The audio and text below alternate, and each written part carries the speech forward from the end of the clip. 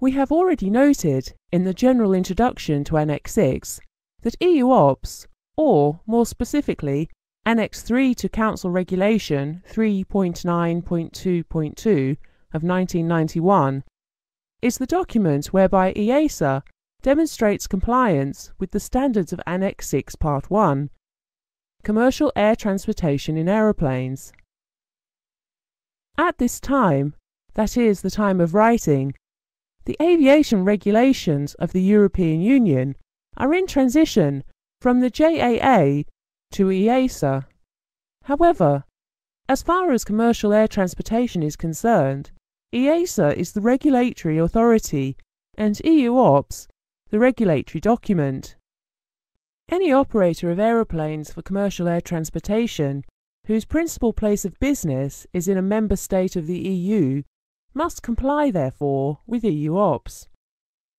Within the document, EU Ops refers to itself as Ops Part 1. Here are the applicable topics contained within EU Ops. To remind yourself of the regulatory areas.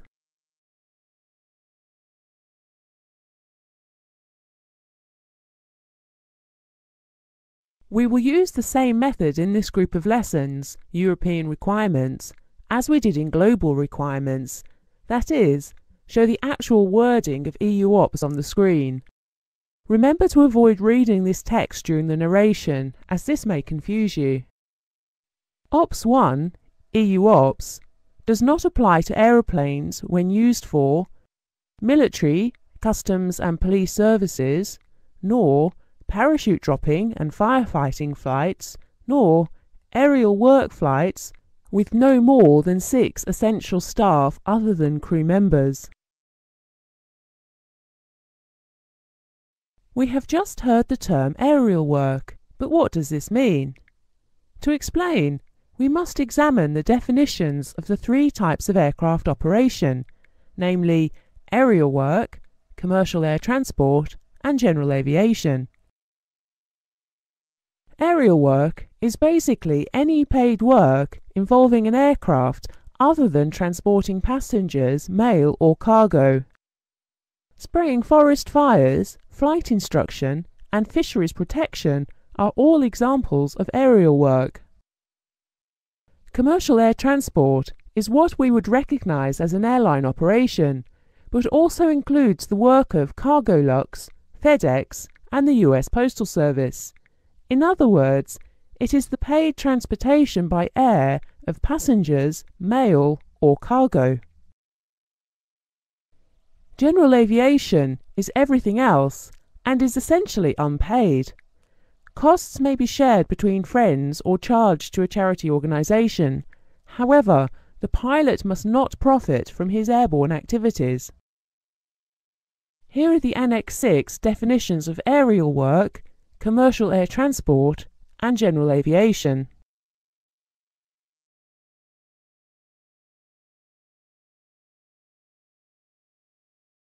As you will gather from the title, the main thrust of this lesson is operator certification and responsibilities.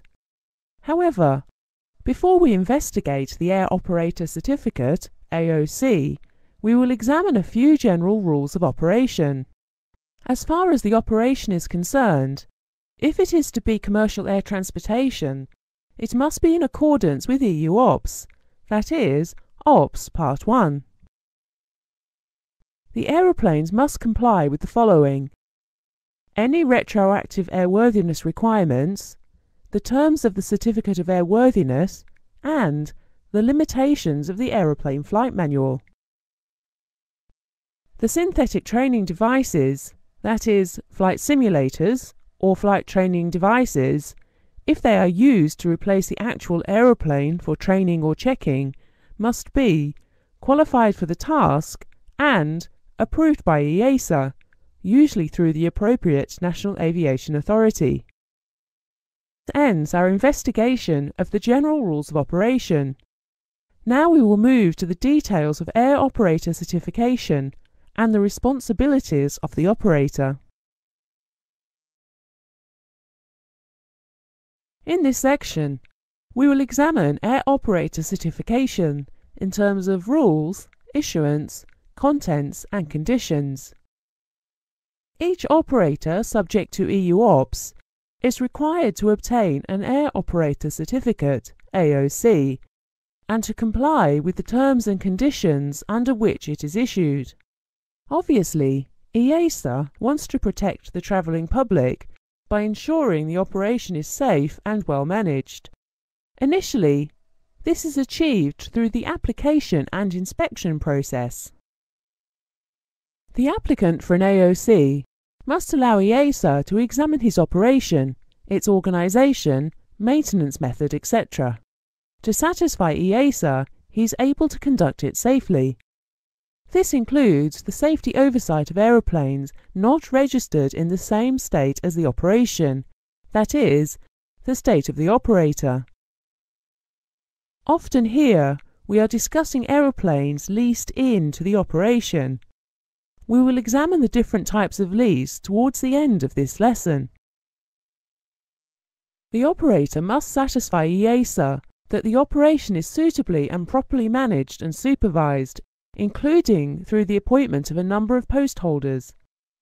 One manager, the accountable manager, is ultimately responsible for the operation in terms of operational standards and their appropriate financing.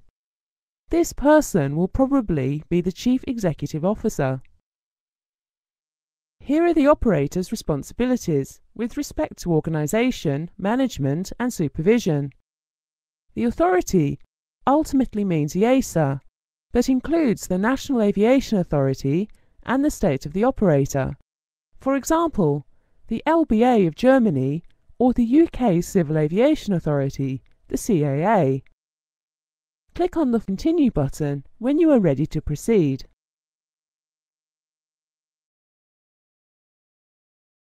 The documentary basis for the operation is the Operations Manual.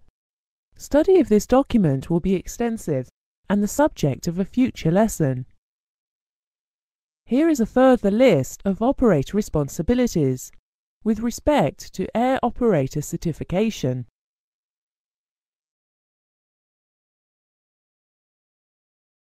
In order to gain further insight into the nature of Air Operator Certification, we will now examine the certificate itself. The Air Operator Certificate specifies the name and address of the operator, the date of issue of the certificate and its period of validity, the type of authorised operations, types of aeroplane authorised for use and their registration markings, the authorised areas of operation, any special limitations, and any special authorizations or approvals. For example, low visibility operations, extended range operations in twin-engined aeroplanes, the transportation of dangerous goods, etc. This ends our examination of the certificate. There are several conditions an air operator must satisfy before he will be issued an Air Operator Certificate, or if he requires a variation to be made to it, or if he wishes to maintain its validity. Firstly, all of the aeroplanes must have and maintain a standard certificate of airworthiness. Secondly, the maintenance system for the aeroplanes must be approved by EASA. Thirdly, he must satisfy EASA, or more likely the National Aviation Authority, that he has the ability to meet the following requirements, including compliance with OPS 1.175.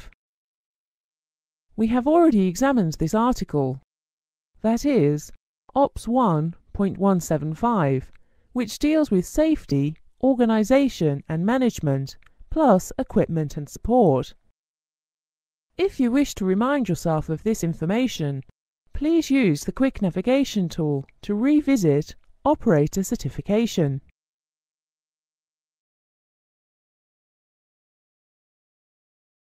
We have learned that the operator is required to establish and maintain both a quality management system, QMS, and also a Safety Management System, SMS. Our next two articles for study deal with the specific requirements of these systems. Firstly, the Quality Management System. Owing to the complexity and highly technical nature of an airline, this system is often split into two parts within a quality management unit, namely operations and maintenance.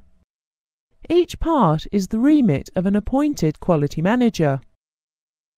The system itself must be established, documented, and assure compliance with relevant regulations, standards, and procedures.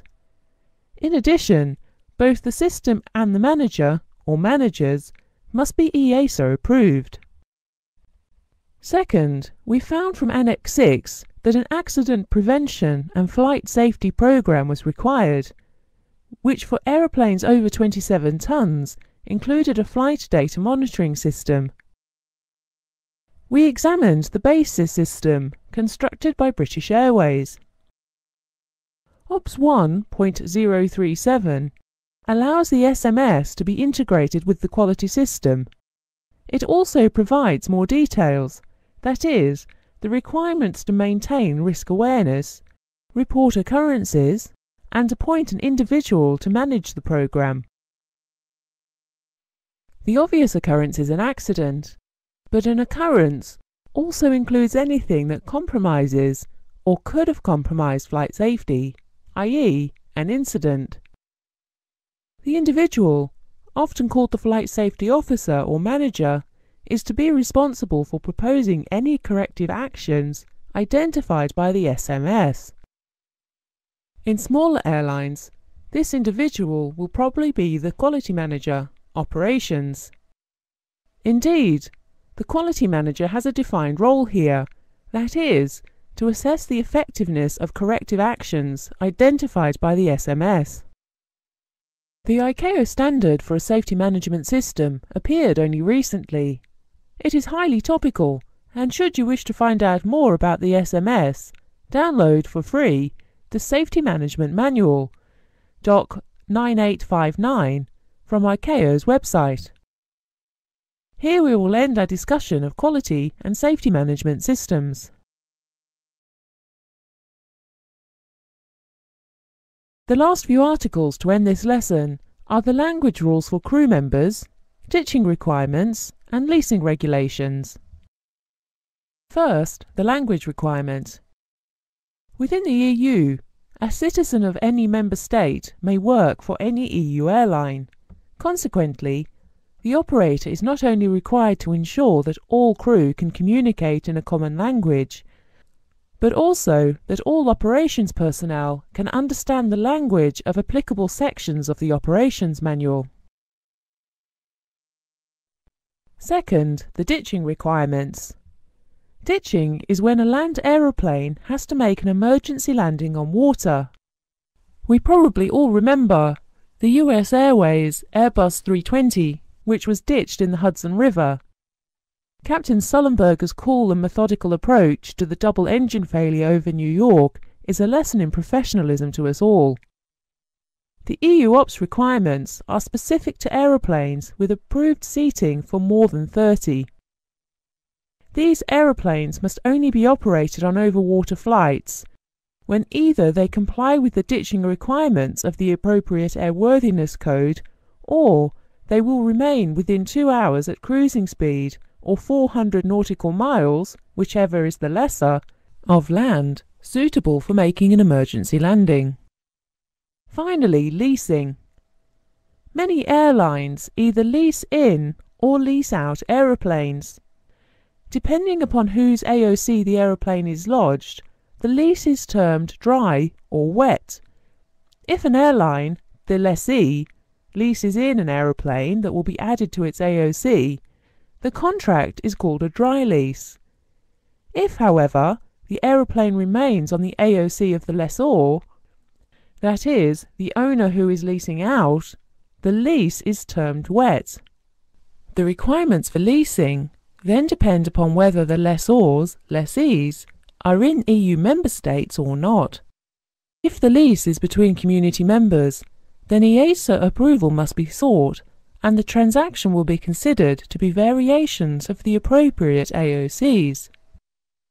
For example, if Lufthansa dry lease in a 737 from Air France KLM, Lufthansa's AOC would have to be varied to include operation of that 737.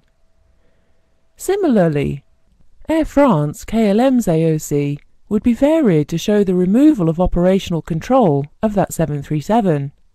However, should the lease be a wet lease out involving the lease of the aeroplane, a complete crew, and effectively the AOC, the lessor will remain as the operator, and thereby responsible for the operational control of the aeroplane. In this case, therefore, it doesn't matter whether or not the lessee is in an EU member state. This arrangement often occurs between airlines and travel companies. The travel company will want exclusive use of the aeroplane for a period, usually the summer, without itself having to become an airline. There are different rules and terminology applicable when leasing between an EASA operator and a non-EASA organization. First, the dry lease in. For example, if Lufthansa leased in a 757 from United, the lease must be approved with particular regard to any instrument, communications or navigation equipment differences from the EU OPS requirements. The approval requirements are, of course, more extensive for the wet lease in. Here, the whole of the lessor's operation comes under scrutiny, especially the airworthiness of the aeroplanes and their operational control. Finally, the dry lease out. Here, EASA wishes to ensure the aeroplane appears on the lessee's AOC, but in order to ensure that upon return to the lessor the aeroplane is airworthy, EASA requires the lessee's maintenance program to be approved. Here are the requirements in full, along with the end of this lesson on the regulations for air operator certification through EU OPS.